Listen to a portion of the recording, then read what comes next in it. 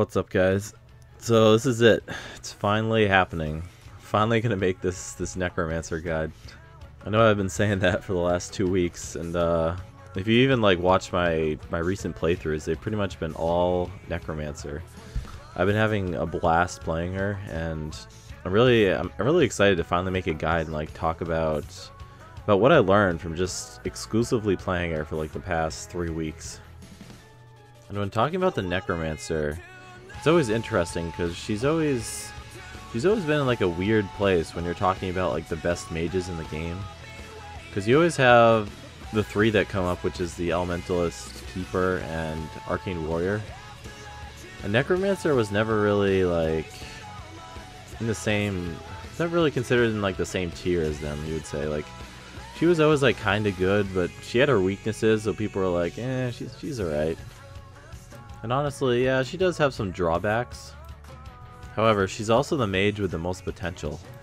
She requires a lot of thinking and like, I wouldn't say like strategic planning, but I would definitely put her up there where you kind of have to be a little bit skilled and understand like understand the game a little bit. You can't just play her and just randomly, you know, cast spells around. She doesn't have a lot of survivability compared to other mages because she doesn't have Guardian Spirit. But anyways, alright, to start out, I'll go over like how to build her, what you should put your points in. And for a while, people kind of played her the same way, because I think, like, especially in the start of this game, what was his name, like Penguin Fetish or something?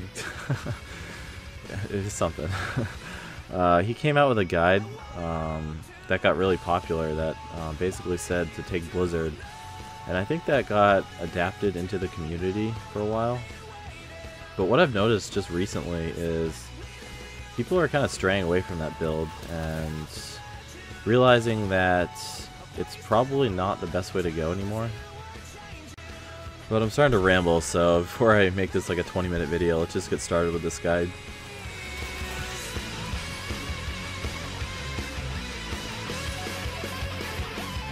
But yeah, to start out, Necromancer, go to abilities.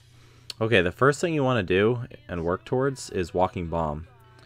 So you want to beeline, in the first skill tree, you want to beeline straight for Walking Bomb and get it upgraded. This is crucial, because this is basically, not only is it one of the best spells in the game, easily, this is like your bread and butter spell that you're going to be using most of the time. And that's also why people don't like the Necromancer, is before you get Walking Bomb, you're going to feel like you can't do anything. And she's really weak before you get this spell. But you're going to have to, yeah, she's one of those characters that just starts off weak and just keeps ramping up. So you're going to have to play, I think, 2 threatening games to get it. Or what I do is I'm usually playing with friends, so I have like I have friends just boost me in Perilous, so I get level 9 right off the bat. Or just you know, guys I've been playing with a while and they feel like boosting me. Either way, like, you just have to make sure, if you want to do that, like, make sure your team is on board. After that, you want to go for Fade Cloak. And you do this because, like I mentioned earlier, one of the problems with the Necromancer is she's really late in hitting her power spike. She ramps up so much, and in a lot of like traditional like old builds going for Blizzard, I mean, you wouldn't start ramping up until like level like 15 or 16. You'd finally have your core done. Going Fade Cloak right after, by level 10, you'll have everything that you need. And one of the points of this build is to feel more powerful, quicker. And that's what going Fade Cloak right after does. It'll give you, I mean, Walking Bomb is good by itself, but this gives you a lot more potential for damage output. Right after that, I mean, I hate to do this, I've tried other ways, but you want to get Death Siphon. And then go for Fade Step upgraded. And you don't go to Fade Step upgraded first, I've tried that, and without Death Siphon you can definitely tell a difference not getting health and mana back on kills. I would even recommend, like, in some cases, if you don't get, like, if you can't, like, upgrade Fade Cloak on your next playthrough, like, say you only get 2 skill points, I would even recommend getting Death Siphon and then working towards Fade Cloak. That's how important it is. So, Death Siphon, upgraded Fade Step. After that, you wouldn't think you'd want to get this next, but getting Clean Burn, which every time you use a spell, you have reduced cooldown on, or not spells, abilities, I always say that. But yeah, every time you use an ability, you get a reduced cooldown every time you use another ability. And that's, you wouldn't think it's a lot, but let's say, for example, you cast Walking Bomb to start out, and then you Fade Cloak, and then you Fade Step, and then cast Winter's Grasp. That's 3 seconds, that's huge. And not only that, let's say you use Fade Cloak, and then you use Frost Step, and then, not Frost Step, Fade Step, and then Winter's Grasp. That means, you know, Fade Cloak is also getting reduced cooldown time, so it synergizes so well together, and making it so you don't get your damage passives earlier, but you'll be able to cast more spells quicker, and that actually makes a huge difference. Alright, now it starts to get fun. So you can finally, after that's all done, get Power of the Dead and Unsullied Victim next. And this is going to give you a huge boost in damage. Power of the Dead, every time an enemy dies, it increases your spells for 10 seconds by 20%. And since you'll mostly be killing stuff like all the time, this passive will mostly be active for most of the game. And an Unsullied Victim, 25% damage boost to enemies, over 50%. So combine these two together, that synergizes so well with your other spells you're using, Walking Bomb, Fade Cloak, Fade Step. I mean, even Winter's Grasp, like a little bit, but you don't use that for, you know, primarily damage purposes. Yeah, damage passives, get Virulence right after that. And some people will say like, oh, you know, get this earlier, but I disagree. I think the damage passives are too critical to your getting him earlier. You'll feel a lot more powerful and they'll be more useful, opposed to just like passing off a status effect. After that, you want to get upgraded Winter's Grasp, and I used to not take this, but I tried it out one day and I never looked back. Like it's so good as like a good like finisher, and since it does AoE damage now that you upgrade it, combine that with your damage passives, it does even more. Combine that with Virulence, so if one of them dies while they're chilled, I mean, it spreads to everyone else. It just creates like a huge just ripple effect where it just shreds enemies, and you'll get some nice shatter combos too. But to finish it off, there's 2 things you can do. If you are kind of surviving and not really dying much, you can get Overwhelming Force, which is the build that I go for. Or you can get Ice Armor.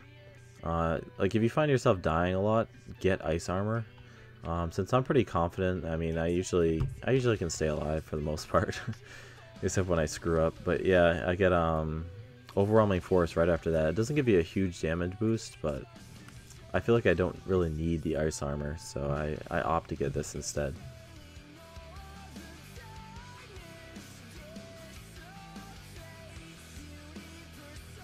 Alright, that took a lot longer than I thought, but now that that's over, I'm going to finally go over how to use each skill, and then kind of how to use them all together as, you know, as one. And this is what it should look like at the end, once you get all your skills done. So you want upgraded Fade Cloak, upgraded Fade Step, upgraded Winter's Grasp, and upgraded Walking Bomb. And first I want to start out talking about Walking Bomb, because this is going to be the ability that you usually open up with most of the time.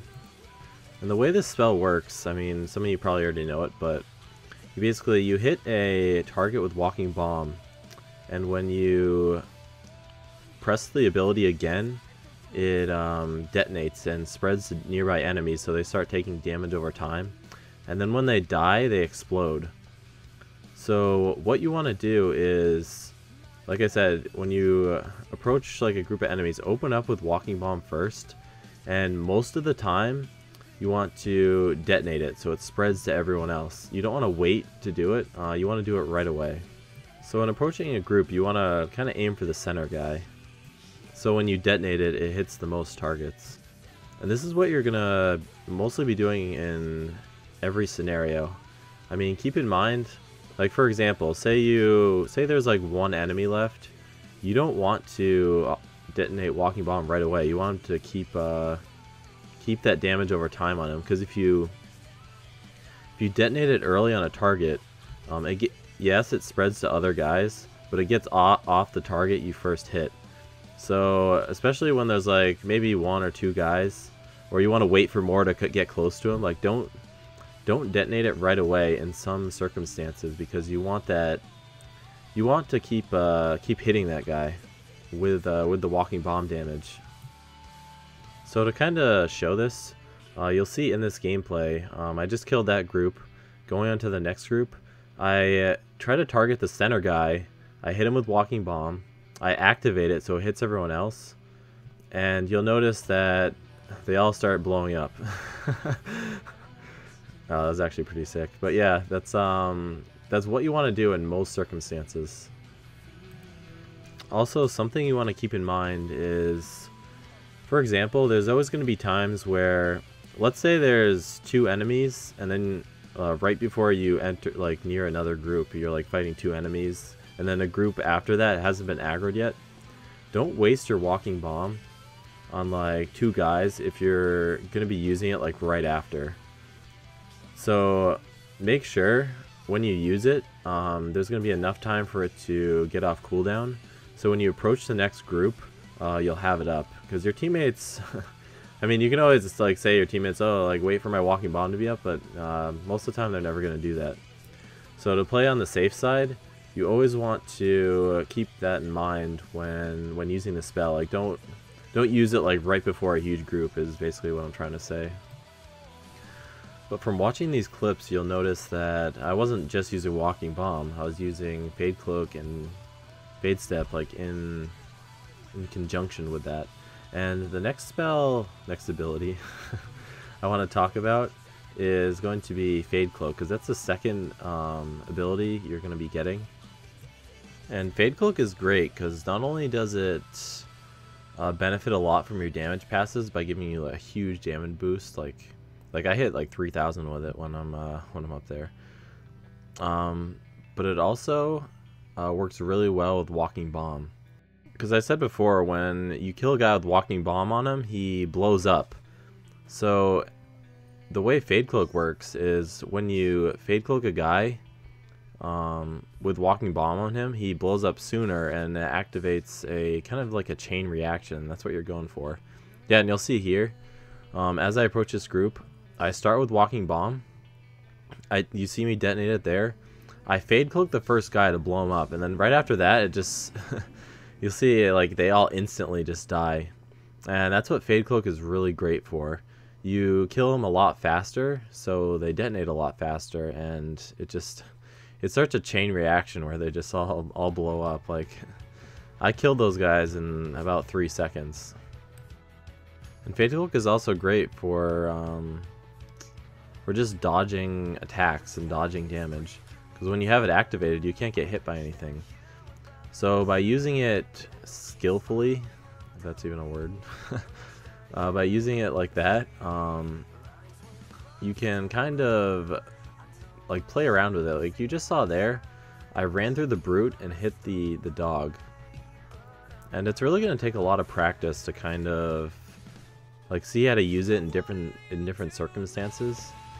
But once you get the hang of it and you can combine it with Walking Bomb, it's going to give you so much versatility in what you can do. You'll begin to love it. But part of the challenges of using Fade Step is going to be knowing when to use it defensively or when to use it offensively. And this is going to take a lot of practice knowing what to do. Like here, you see me use it offensively, because I know I can survive. So I Fade Cloak the first guy, and then Fade Step, and then start a chain reaction like I showed before. And that's going to take a lot of practice to figure out like how to do it successfully and not die. But this next clip I'm going to show is going to be how to target the biggest threat with Fade Cloak. And that's usually what you want to do most of the time. So I open up with Walking Bomb, and I notice an archer to the side, so that's the biggest threat. I Fade Cloak to him so I can take him out first, because melee guys are not the biggest threat in this game. It's always going to be those range guys that can chunk your health. And that's kind of where Fade Step now comes into play. Because Fade Step, a lot of people will say like there's better spells to get on the Necromancer than Fade Step, but I disagree for a couple of reasons. The first being is it synergizes so well with all the other spells, especially with Fade Cloak. Like Fade Cloak, Fade Step combo does a lot of damage. Also, Walking Bomb, Fade Step combo can help you finish off enemies, and that's what it's great for. It's like you Walking Bomb a whole group, and then you Fade Step all of them, and then they die even quicker. It starts, and that's what you're going for. You're going for that instant chain reaction. And you'll see here in this next clip, I open up with Walking Bomb, like I said. I walk up and Fade Cloak one of them, and then right after I Fade Step, and that's what Fade Step is great for. Combined with Fade Cloak and Walking Bomb, it makes you play a lot more aggressive, and it makes you take out groups of enemies a lot quicker. Combined with the fact that it doesn't cost mana to use, and that's huge. That's huge to have that available option like all the time, like not have to worry about mana costs or anything. Also, since it has a really short cooldown, you can also spam it, and that also synergizes well with Clean Burn, like I said earlier. So every time you use it, that's 1 second off all your other abilities. And that's one of the reasons why this build is so great. It offers you so much flexibility, utility, and short cooldowns. But one of the biggest things is, I kind of said it earlier, like it makes you so you can play more aggressive and get away with it. Because especially when you're facing a lot of like melee guys, you can use Fade Step to hit him and put yourself in a position of safety. So when I try to use it, or when you try to use it, you have to make sure to the trick about using it is you want to make sure you hit him with Fade Step, but you put yourself in a position of safety. Like you saw there, I Fade Stepped and hit him, and then I like used it to get back into safety so he couldn't like retaliate and hit me. And that's what you're gonna have to do a lot of the time, because you don't want to Fade Step into a group of enemies and then that they just get up and like after you're done casting it, like they can just swing at you and take your health down. So you have to use it really strategically, and when it finishes, you have to make sure you're in like a safe spot. I guess is how to sum it up. Also, I forgot to mention this. It also means, like I said, when you get your damage passives, it also works really well with Fade Step. Because a lot of people will say like Fade Step's damage isn't that high. That's actually not true. When you get your damage passives on your Necromancer, like you see me like hitting over 1,000. Like obviously, most of you probably won't hit that high because I have a lot of willpower. But it's still, you'll notice that it chunks them really well, because with that 45% extra damage, it's a great finisher for just getting those Walking Bomb detonations quicker. And that kind of brings me to my last point about Fade Step is sometimes you're just going to have to outright use it defensively. So you're going to see here in this gameplay, I was gone for like the first minute and my team wiped. So now there's going to be like, I don't know, like 10 guys chasing me. So I see them coming up here, I see all them. Now instead of playing aggressive, what I'm going to do is I Walking Bomb, I Fade Cloak to dodge the arrows, and then Fade Step away. And there's going to be some circumstances where you're going to have to do that over, say, playing aggressive. And that's really where like, and that's a judgment call you learn from just playing a lot of the Necromancer. And that brings us to the last ability, Winter's Grasp. And this is a weird one because if I had to pick any of the abilities to kind of replace or I could get rid of, it would probably be Winter's Grasp. Because I've tried out different things. I mean, I used to run like Mind Blast or Ice Mine.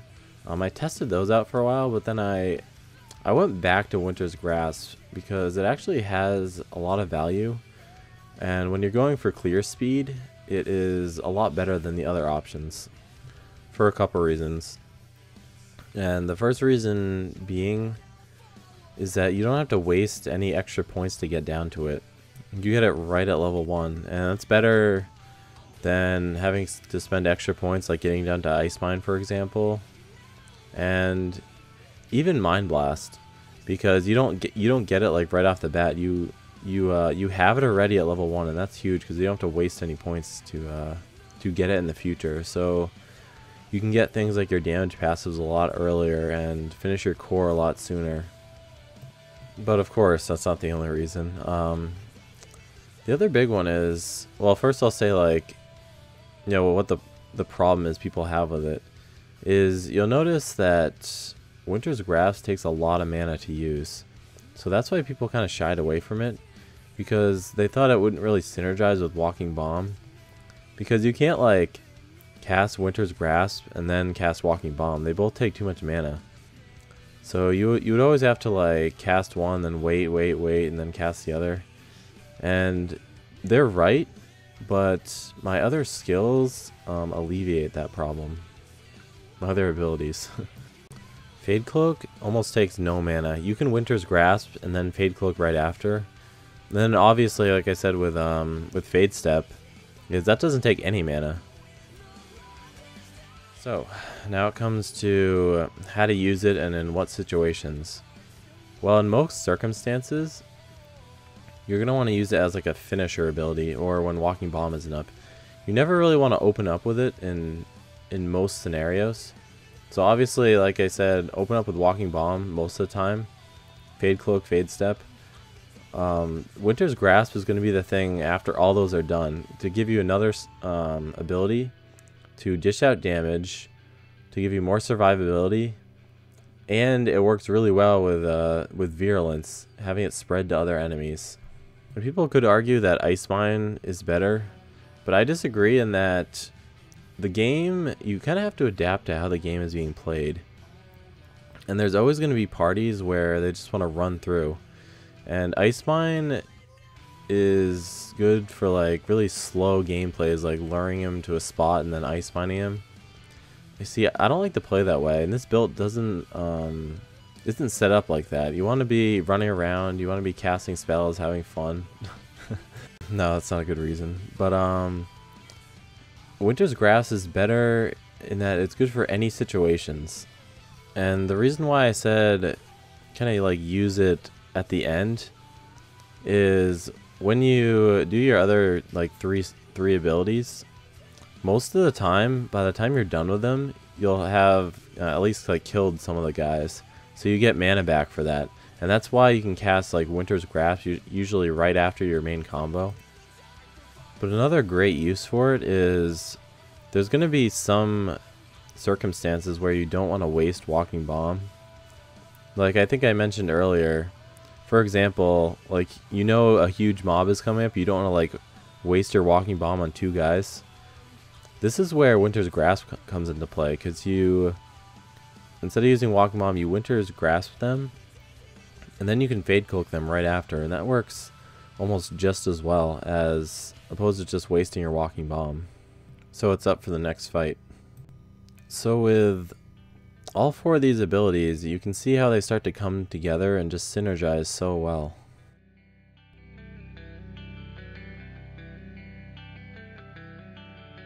So to kind of recap and talk about how all this finally comes together, I'd like to finish out with what this build is basically for. It's for people who want to play aggressive, who want to always feel like they can do something, because you have such short cooldowns. You're never going to be left auto-attacking. So this isn't really a build for people who like to like sit in the back lines in safety. you're going to want to be like up there in the front lines doing work. And this is a very high risk, high reward way to play. But once you nail how to do it, and I think I've gotten to that point, is like I said earlier, you have to know like when to play aggressive, like when to kind of like back up and sit back a little bit. But once you learn that and how to use all your abilities together, and when to save Walking Bomb for certain situations, how to cast it, when to use Fade Cloak to start a detonation, like once you learn how all that comes together, you're going to have a lot of fun playing this way.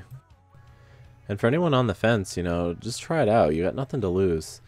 And I think once you learn how to play like this, you're going to have a lot more fun. And I think that pretty much wraps everything up.